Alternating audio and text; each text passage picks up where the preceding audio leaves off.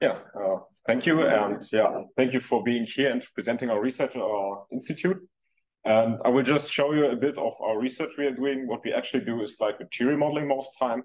And of course, well, we want to do it in a numerical, more efficient way more often.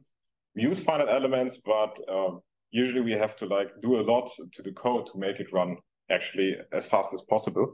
So I will just show you, for example, of our institute, which is everything like implemented in Ferrite actually. And yeah, you see 4 topics. We have stochastic approach, we have damage modeling, and 3.5 topics, so to speak. We have 2 optimizers. And actually the 4 people here, you see the names are sitting here in the second row. So if you have any in-depth questions, ask them. I also know the topics, but well, they are doing it and also doing the code. So yeah, feel free to ask them also after the presentation.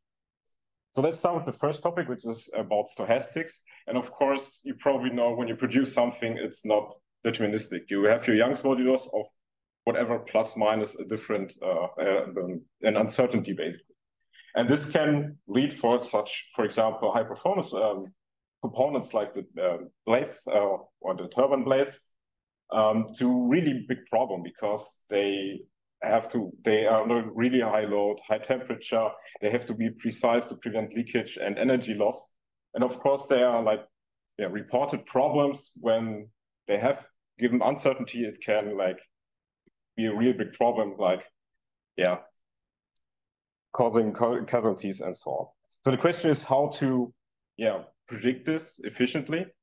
There are like several approaches we can think about.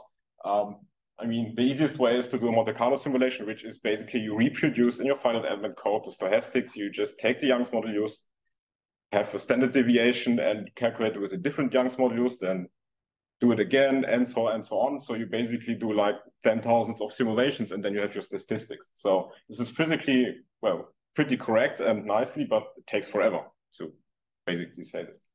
You have different methods like the perturbation, which is so simplified you cannot be sure if it's correctly anyways. And the stochastic collocation is basically you have to have luck if it converges or not. And our approach is like we try to make it both. So we have a physically correct model, but we are very fast, not due to like code optimization, but basically the theory itself. And the basic idea is just, which is actually a mathematical trick. We are able to split the deterministic part, which is determined by the 0, and the stochastic part, which is I, into 2 different sets of partial differential equations, which basically also yields to like you have to do 2 different finite element approaches because you have 2 different sets of PDEs.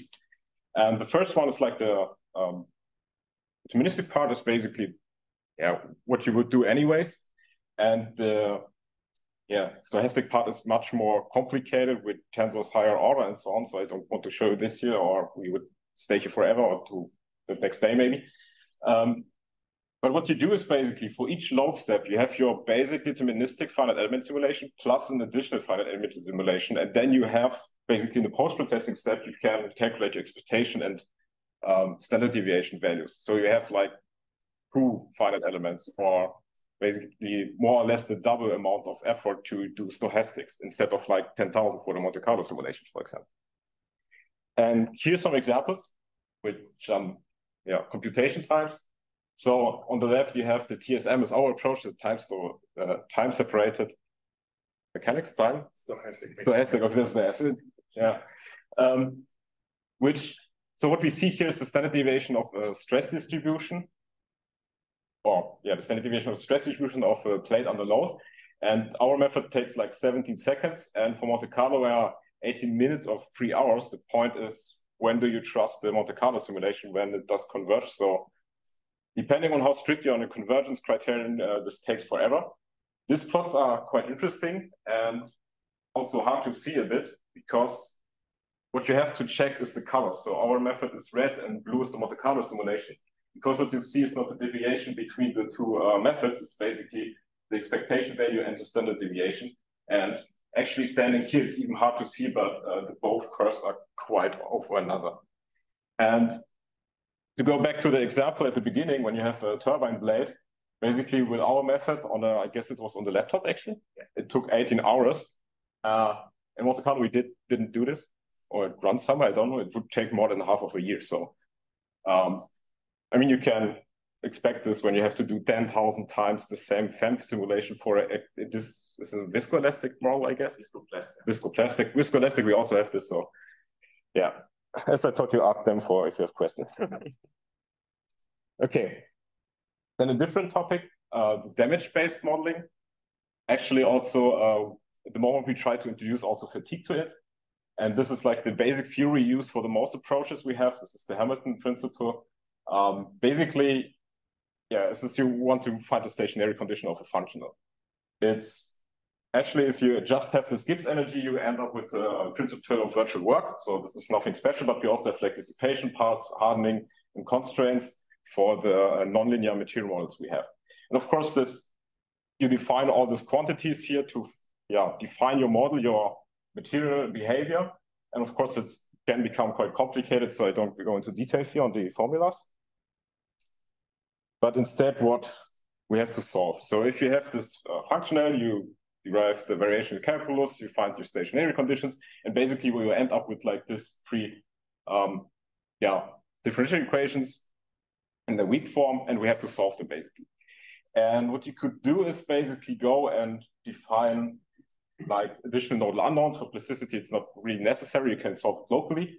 But what we do is the damage variable, which basically tells you where in the body, when you load it, where it's weakened or damaged basically, so loss of stiffness. We solve this separately from this problem. So this alone would be actually some more or less classic plastic elastic material we solve actually with ferrite, but this is like more or less an external algorithm to speed things up. So, okay, this is standing here on the slide. These two first equations we solve with the finite element method with ferrite basically. And the last one we actually use the finite difference scheme because this is faster. We also use an exponential time discretization. So it sounds at the first moment that it should take forever to converge, but due to different factors, it's actually quite fast. But we have to write this code completely by ourselves.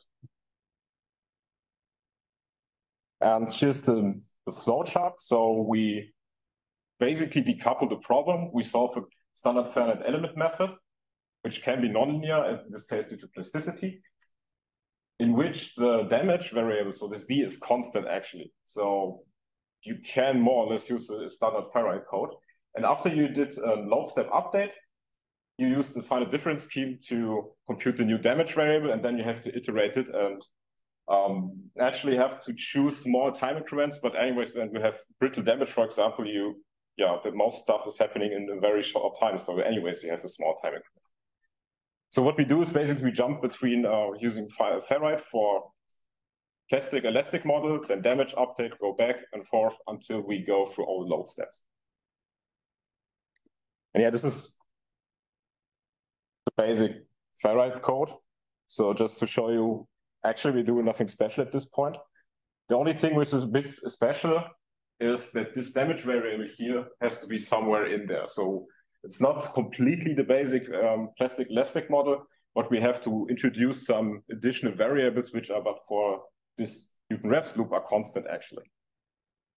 And the magic of the damage modeling is in an external algorithm. I don't show you any code here because it's actually has nothing to do with finite elements anyways. But what we do is actually we need from the finite elements the Helmholtz energy or the displacement fields or strains. So we need specific quantities from the finite elements to solve our PDE for the damage.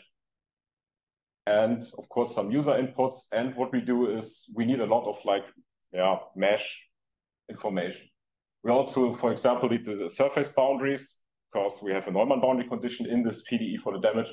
And what we do is we compute the Laplace operator with the finite differences. So we need the coordinates of the mesh and so on. And this is much easier to write in Julia and also get the data from ferrite than, for example, from ANSYS. We also got to run this stuff in ANSYS, but it's very cumbersome.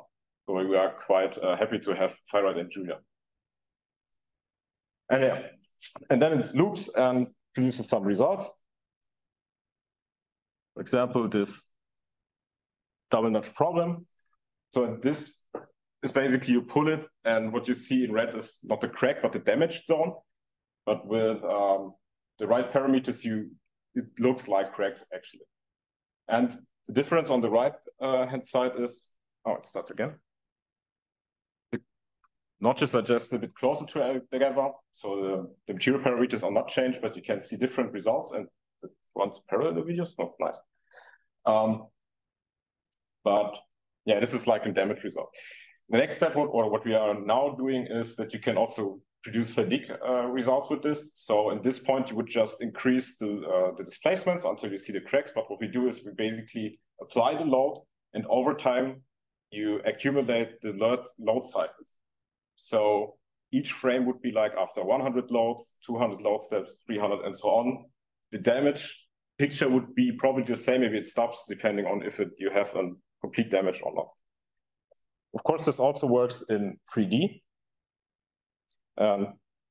We printed also this result, but this is somewhat cheated because I printed the simulation result. So this is not the part, and we tested it. We just took the deformed state and the damage and printed this one.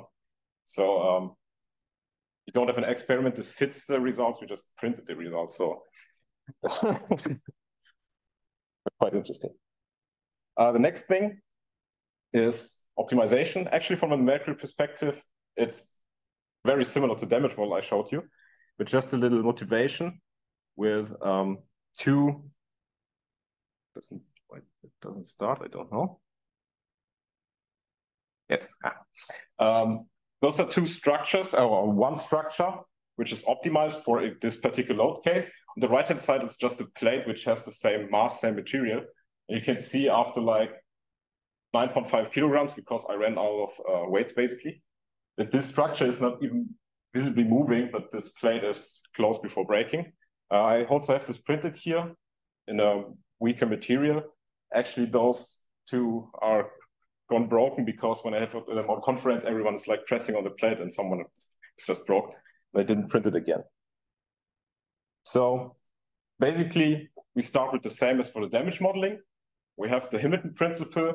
We have different functionals, a lot of stuff here, but actually this is also within the Ferrite.jl. So it's like the last example at the moment. So this is due to the work of Misha actually. So he implemented everything. He also documented it. So basically check the homepage, then you will see the results. And just to shortly explain what's the idea behind this. So we have like internal variables like plasticity, for example, and the main variable we try to solve is now this chi. And what you do is basically if you have an optimization problem, you discretize the whole design space. So basically how large the part is allowed to be at the maximum. And what you solve for is this chi, which basically tells you in each point of the design space, there's material, there's no material. So in this case, the design space was some kind of rectangular, and the boundary conditions is basically like, put it on a flat surface and try to press on at the top. And this is the result you can get from this equations, basically. And the numerical solution is very similar to damage modeling. So we can recycle a lot of the code snippets from the damage modeling. We have also this staggered approach where you solve the mechanical problem with the Ferrite things and then do an update step. Instead of like a damage update, we update the design and then redo this in the loop over and over again until it's converted. And we do this for different materials. For example, elastic materials and isotropic on the left-hand side, in the middle anisotropic. Also, we can add additional design variables, for example, here the fiber direction. And the right-hand side, it also works for multiple materials. In this case, those are two materials which have different Young's moduli depending on tension and compression. So the boundary conditions are basically fixed at the bottom, and you have like in the load here. So the blue material is always under tension, and the gray one is always under compression. And then depending on what kind of material you use, you always get different optimal topology. This also works for plasticity. So with additional internal variables, depending on what kind of hardening behavior you have, you also get different optimal results for the optimization. And what we're now going to do, so what's the next step for us is to do optimization for hyperelastic materials. And with large deformations.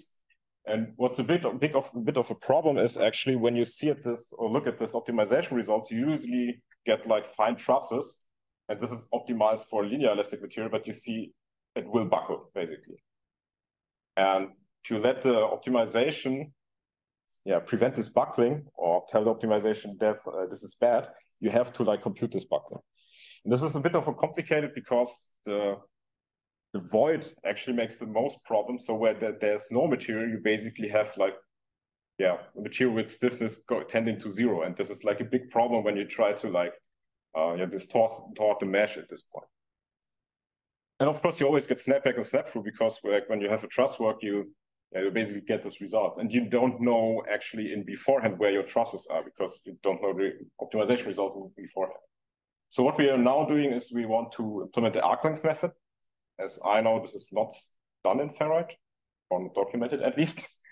And I hope you basically know everyone what's about arc length methods.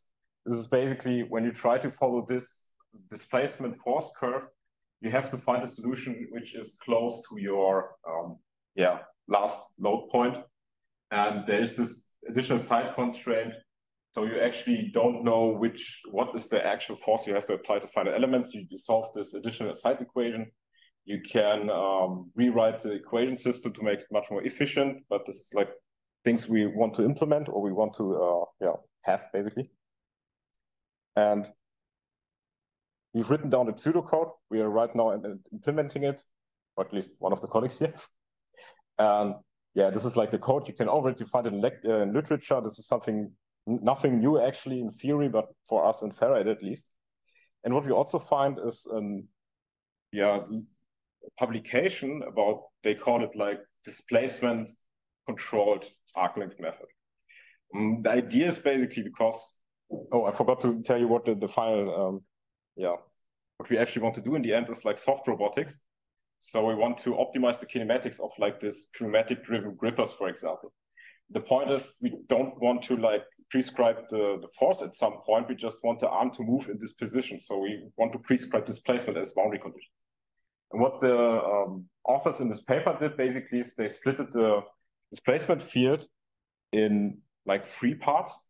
So the usual one is the solution field you try to find, which is basic and finite elements.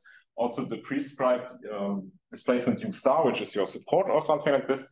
But what they also did is the displacements you prescribe as a load, they will be scaled with this lambda, basically like an arc length method where you would have here a force instead. So it sounds simple, but it completely changes the structure of the equation system you have to solve. And we don't have any idea how to get this into the DF handler. Maybe there's a simple solution, but we didn't come up with it until today, basically. So this would be nice to have a discussion on how to implement this. And also would be nice to know if someone is already trying to put in the classic arc length method. Would help us.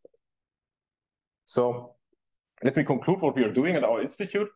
So what we most do is, or the models we try to implement at Ferrite are basically staggered models. So we have a finite element step or solution with some changes to the core, or we add some variables which are unusual, but we also like plug onto it a different solver, for example, to find a different scheme or the stochastic calculations.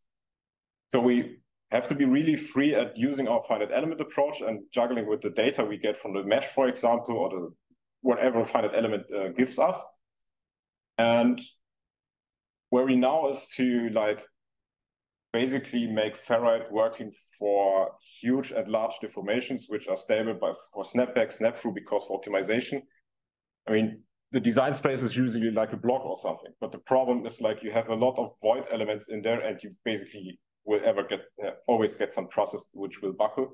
So we need a really like stable arc length method in this code. And the next thing is also, if someone heard the term space-time discretization, then we can talk about it, but probably we will come up with this next year. The FerriteCon is starting again, and we will maybe have different problems then, I guess. So here just the literature. If you're interested, we can talk about later. And with this, I'm complete my talk.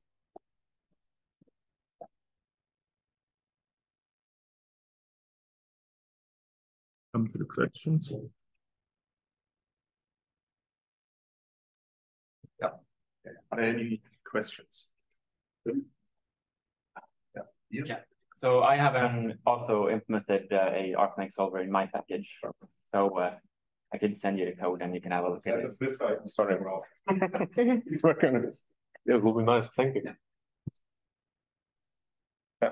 I wanted to ask a little bit more about what you said. Were you struggling with the DOF handler? Maybe you can go back to that slide. Yes, Elias. You could also comment on how you enforce, I guess, Dirichlet constraints in length method. I guess you also did that, right? Yeah, so I think I've mostly done force control. Yeah, usually the idea is, okay, it's not written here in the slides. Yeah, the problem is when you do it force controlled, it's easy because you just have to recompute a residual vector. Yeah. And this actually changes your system metrics because you get an additional unknown which is coupled to the displacements. Yeah. Okay, sorry, never mind. What can you add? I was just trying to understand this problem a little bit better. So is your question about how to get in lambda to the system or how to apply the constraint? This feels a bit more like a problem of going through doing a different type of constraint that depends on lambda as well with the constraint handler. Yeah, the problem is lambda is an unknown to the equation system. So we actually need an additional global unknown, but it actually depends also on how so we prescribe this, everything in blue is prescribed. So we need the DOF handler to be told, okay, the displacement at this point is given, but multiplied with an unknown quantity, global. And I don't really know how to implement this except by hard coding the stiffness metrics or something. I can give maybe just a slight comment. There is, started some time ago, some discussion on this to have additional degrees of freedom that are not belonging to the mesh. Yeah. So basically, but that's a bit outdated. There is an open, I think I needed to add one field to the DOF handler back then. So I have some code that actually does that, but it's not really hard to do, but you cannot do it as far as I found without changing the DOF handler. Yeah. Because currently we cannot add, in a nice way, a degree of freedom that doesn't belong to a cell. Yeah, this is. But that's basically, if you do that, I think you can easily solve that. Yeah, this is the one point, and the second one is we still want to prescribe some of the displacement. So we also have to but I mean, either it's constraint handler and tell them here at least the direction of this vector is given. So. Yeah, okay, but that's an affine constraint. If the direction, just the direction, that's the affine constraint between the components. Yeah. So you can combine that. That's no problem. Oh, okay. But it's the additional degree of freedom I think is currently missing. Yeah. But it's possible to implement. It is. Okay. Probably can be done soon if there's an interest. Okay, nice. Do we have time for more questions? Yes. So, yeah. So do you have? Yeah, sure. I also have a question which I found interesting. When you talk about the buckling for the topology optimization, you briefly mentioned it, but I didn't quite get if you had a solution for the fact of in the topology, you need a residual stiffness. Otherwise, it's non-solvable in the void area. But even a slight residual stiffness will probably have a quite significant impact on the resistance to buckling. Could you comment a bit how you plan to solve or have solved that? This is actually not that simple of an answer. We try different approaches. Maybe the problem is how you model void this is solvable. So sure, yeah. The point we are now working is we basically the residual vector of those elements which are empty is 0, but we have diagonal stiffness metrics which are very small scalar. So solver basically doesn't crash. Okay. You have to see how this influences our result, and also what you could think about later, especially for the soft robotics, is when you have a structure which is self-touching. Questions like if this void element in between should then have some basically infinite stiffness, so you have a contact actually somewhere. Yeah, sure, contact you need.